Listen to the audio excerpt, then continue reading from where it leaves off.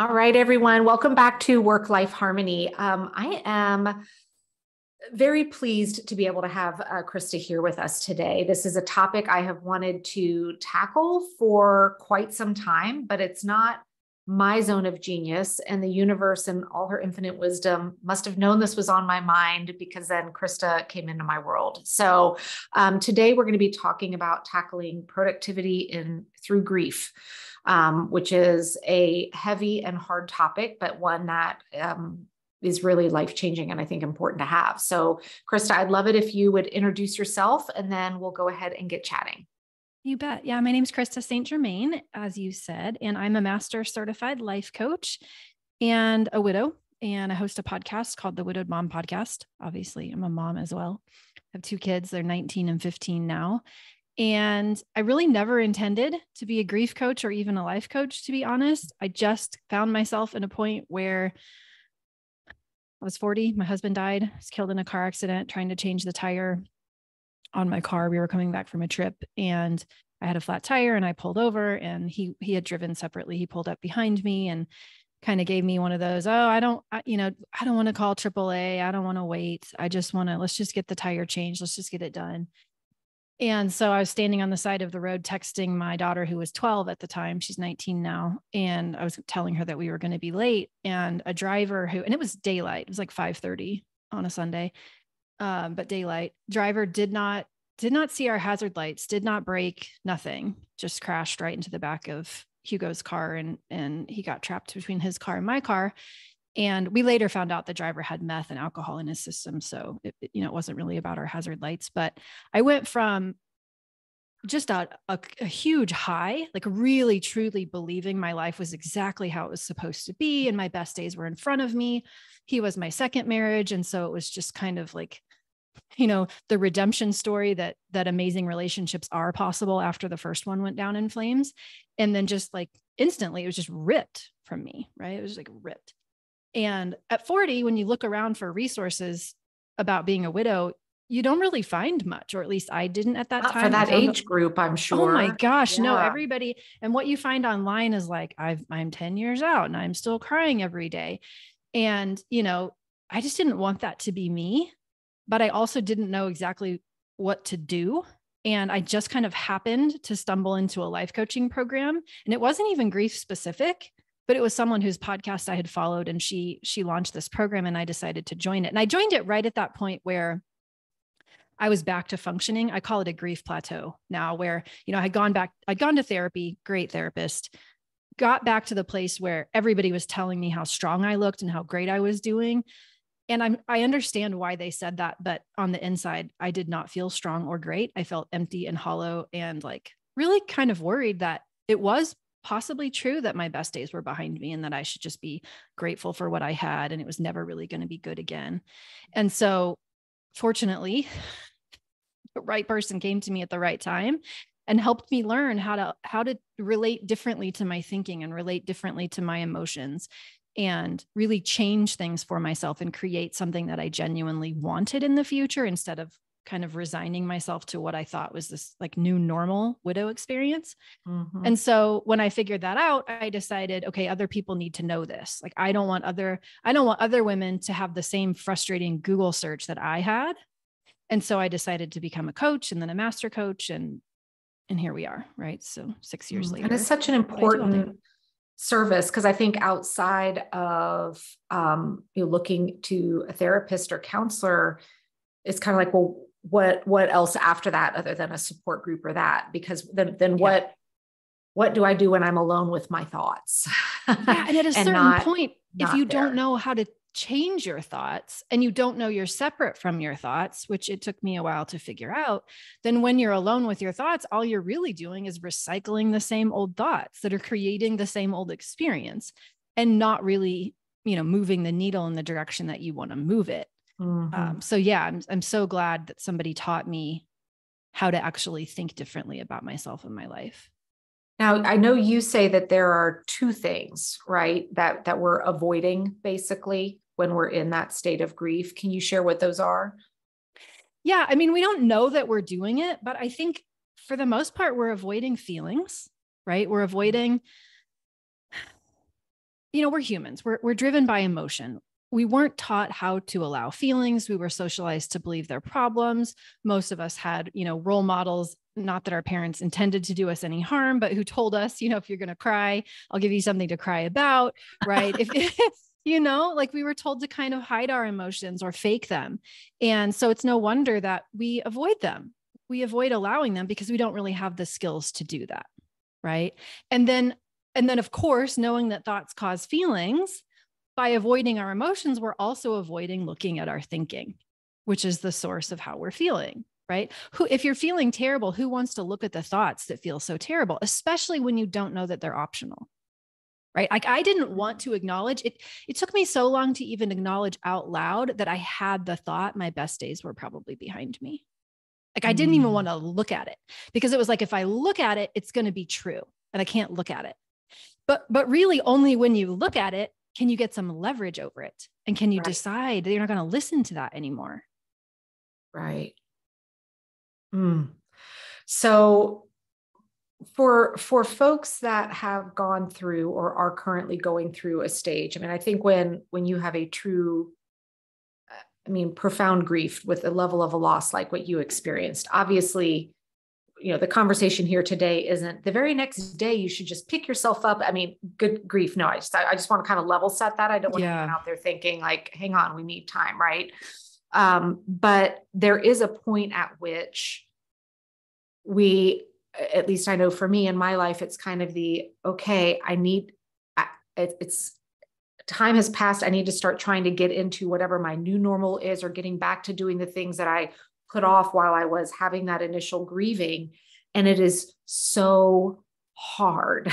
No kidding. So what are those things that we can do as we are working through real grief to start to re-enter the world, to re-enter life, and to, I almost hate to use the word productivity because I feel like it's being bastardized all over the place, but to get back to doing the things that either need to or want to get done?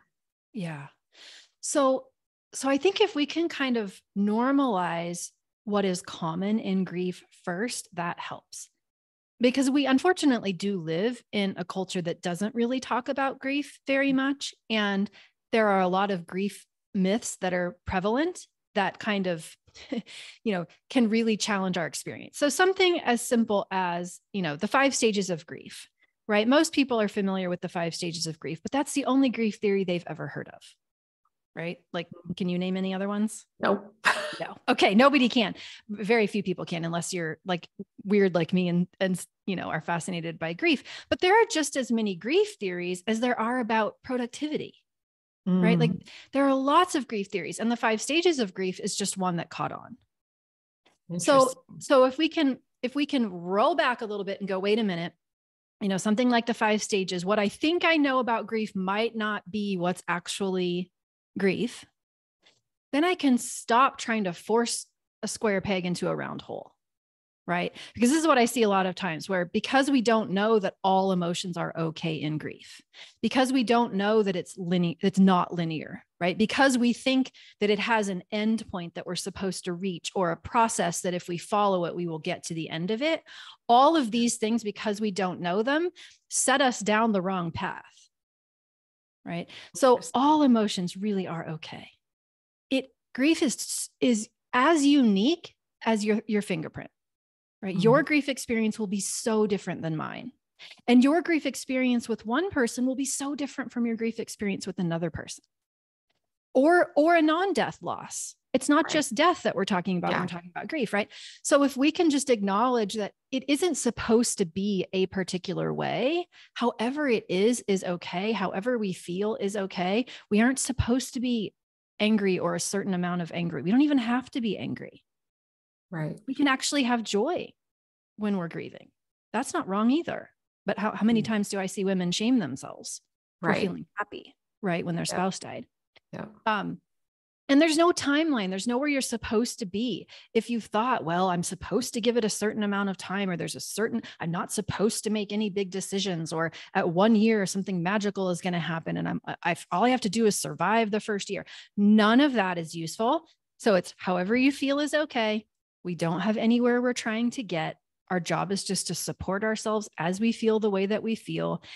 And the other thing I think that is so unknown, and I don't want to dive into it a ton here, but is what's happening in the brain when we're grieving. There really is, it's not that time in and of itself heals, but time really does need to pass so that the brain can do what it needs to do, right? So that the brain can gather new data and adjust to what has happened.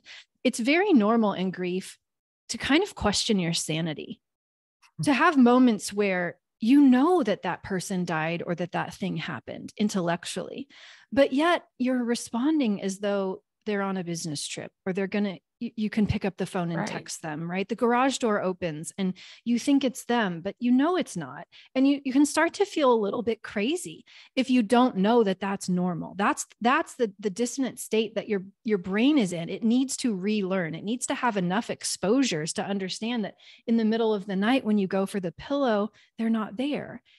Right. Well, it's because your brain has all that historical data that it's pulling from. So you need to have 100%. That time to have new data come in. Yes.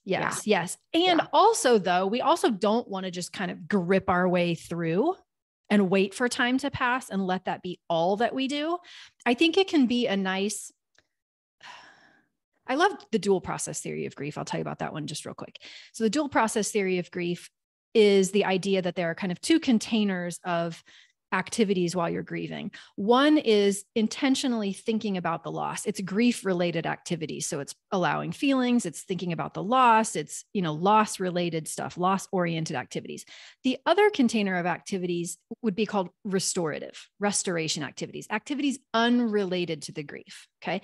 And sometimes people fall into the trap of thinking, well, I either need to be in one camp fully or the other containers. I either need to think about my grief all the time, and if I'm not, I'm doing something wrong, or I need to completely distract myself from my grief, and then, somehow it will magically just be better.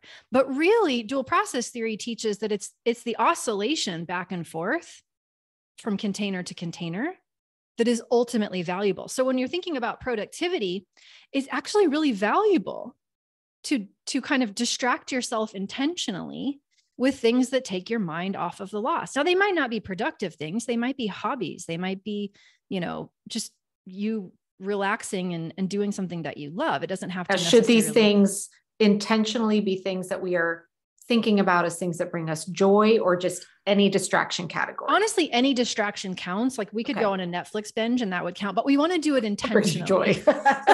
Right? Exactly. But there doesn't have to be necessarily this idea that we have to produce a deliverable for it to count, right? It can just be something that moves you away from thinking about the loss. Okay. Yeah. And then we kind of allow ourselves to dip back in to thinking about the loss. And it's just that intentional oscillation.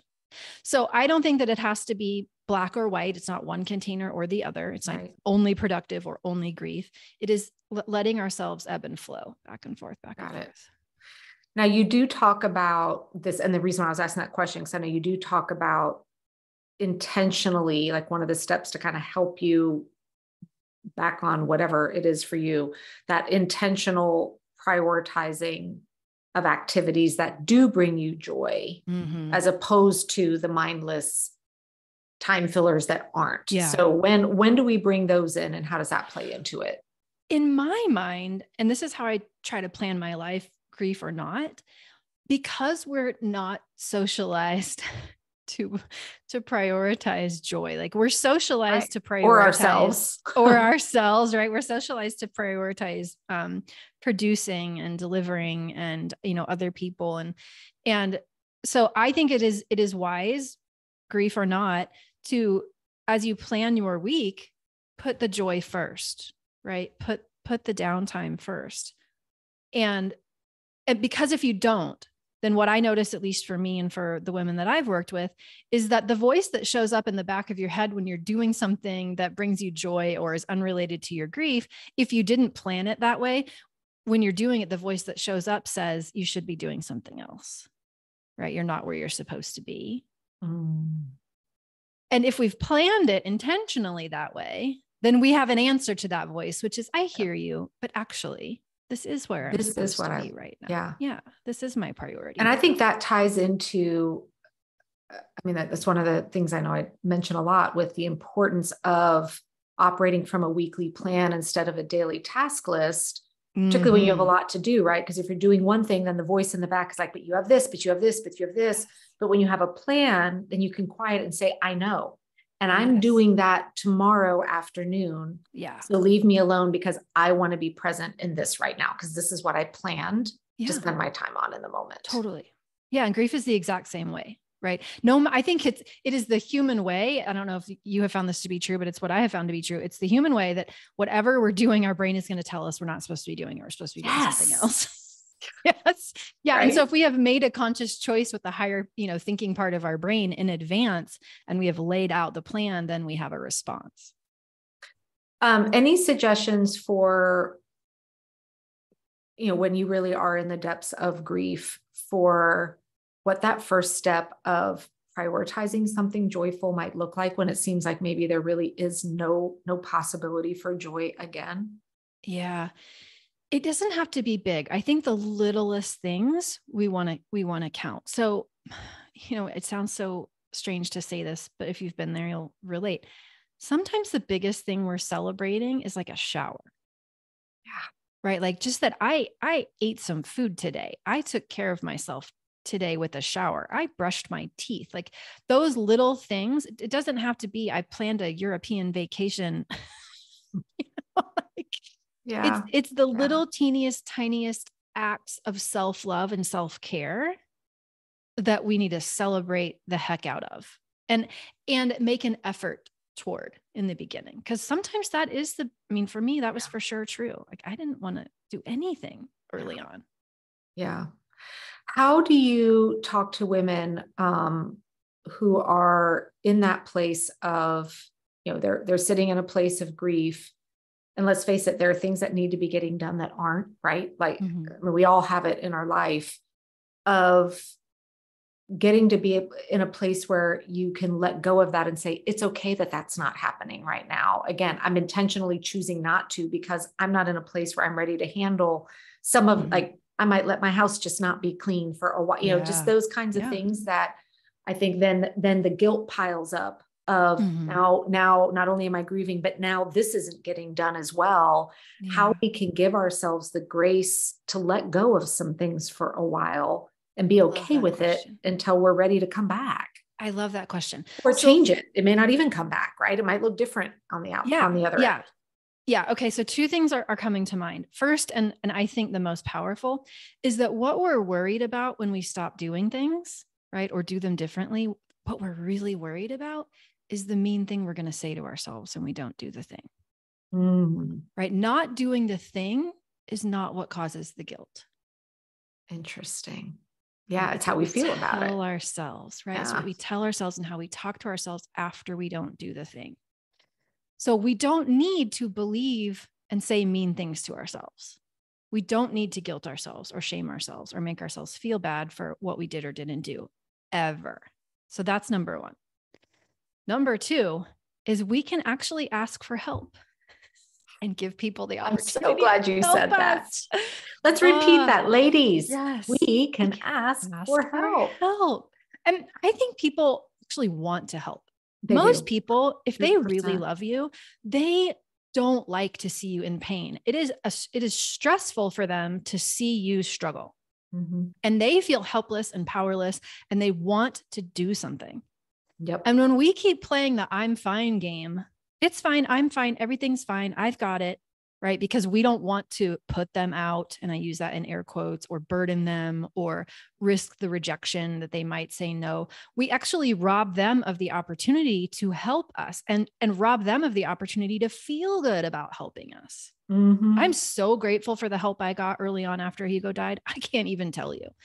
I even think about whenever people, I don't want to ask for help. I'm like, how do you feel when someone you care about asks you for help? Like, I love it. Then why would you deprive others of that same? Yes. 100%. And further on, we can pay for help. Yeah. It doesn't have to be in a favor form. It doesn't have to be, right. Some of it can be a favor and some of it can be paid. I'm telling you, just paying someone to mow my lawn, Huge. Yeah. So The little good. things. I know I was thinking back before our call of, it's been almost 2 years now since we lost my niece. And I remember, well, very vaguely remember that first week. It's just a blur. But then I had a huge event I'd planned for work the week after. And it was the debate of, do I cancel this? Do I not? Mm-hmm. And two things happened that I'm very thankful for. One, I reached out to, at that time, my very small team and said, this is like help. Mm-hmm. And oh my goodness, everyone showed up, just, you know, open arms, jumped in, handled all the stuff. But then secondly, when I was, you know, reading all of your info and talking about that, internalizing those activities that bring you joy, I made the decision to keep the event the following week for that reason. Those little events, it was 30 minutes a day, were what really light me up. And it was I kicked it off by being very honest with all the women at the event, saying, this has just happened, but I want to be here. And I'm going to show up as I am, and that's okay. But I feel like those two things, the asking for help and then just having that little drop of joy every day, made a big difference early on. And I mean, it's still a journey, and I wish I'd known you back then. I think there would have been an opportunity to have learned things a little bit sooner than I had. But I also let a lot of things go for a while, and it was okay. Yeah. Yeah. And it isn't, the way that I think about it is that it's not that there are things we should or shouldn't do. It's what is the emotional intention behind the reason we are or are not doing them. If it feels like love to do the thing, right? Self-love, especially, so like to show up at that thing that you really wanted and valued. If it feels like love to carry on with the same schedule that you had, or to cut back, it really isn't about what you decide to do. It's about the emotion that fuels the why. Oh, I think that's such a beautiful way of looking at it, because it's going to look different for everybody, right? Someone's life might look like it hasn't changed. Someone else is different, but it's because of, again, when I'm looking back at all the things I let go of, they were things that in that space would have felt heavy and hard. And I held on to the things that brought me joy and felt like I was loving myself. I love that. And others. Oh, that's such a great differentiator. Krista, where is the best place for people to be able to connect with you, work with you, et cetera? Yeah. So I assume everyone's loves podcasts, or they wouldn't be hearing Absolutely. us right now. Yeah. So the Widowed Mom podcast is my podcast. Obviously it's a little specific, but I hear from people all the time that it's really valuable, even if they aren't a widow or a mom. If you want to learn more about grief, if you want to learn more about post-traumatic growth, maybe you want to support someone who is grieving, then the podcast is a great place to do that.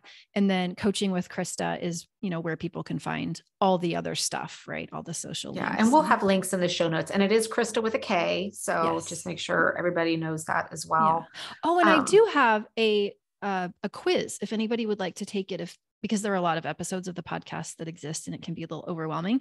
So coachingwithkrista.com/grief support will take you to a podcast quiz. If you've got grief right now in your life, right, you can take that quiz, and then you'll get an email that gives you the episodes that would be most beneficial for you to start with. Oh, that's fantastic. We'll make sure that we link that as well, so folks can go find that. I know we have some listeners already that I can think of near and dear to my heart that I know will get a lot of value out of that. So thank you again for your time today. It's been a pleasure having you here. Thanks so much, Megan.